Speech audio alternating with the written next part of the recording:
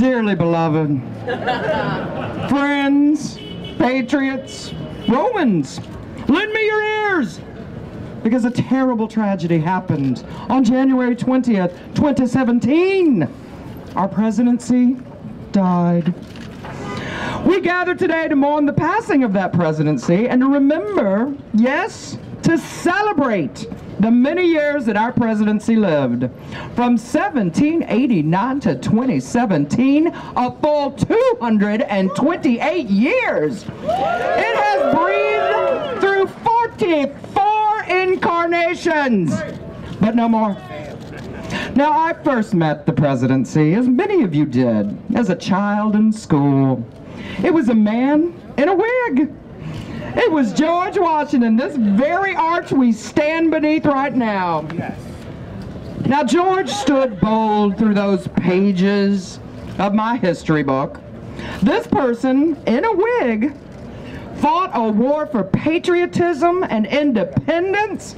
He spoke beautiful and truthful quotes like this: "If the freedom of speech is taken away, then dumb and silent we may be led like sheep to the slaughter." Ooh, that's just disgusting.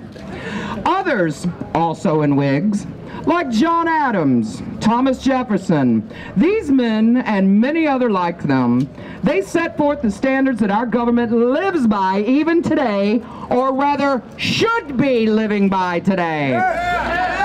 Now, the presidency has always struggled, just as all humans do, with lies, with greed, with inhumane acts against other races, and war, so much war. Yes, and even infidelity. But, I know, oh, okay, wait, too many away. Got him. Too much litter, darling. So basically, politics. Now, that's a man's fight. That's a man's struggle.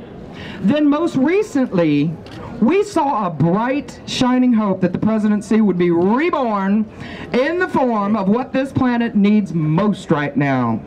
More than ever, a woman, a mother, a female phoenix rising from the flames, and it will happen one day soon. But alas, on that fateful day of November 9th, the presidency began a slow march of death towards redundancy and idiocy of old male white supremacy that is yet again filled with such greed and blatant disregard for decency that we must now recognize that it has died.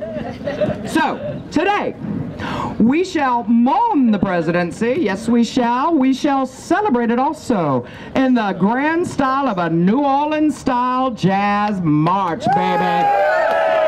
And in that white-hot fire of jazz, baby, it will be reborn. Never again shall we let the presidency stray into danger and die.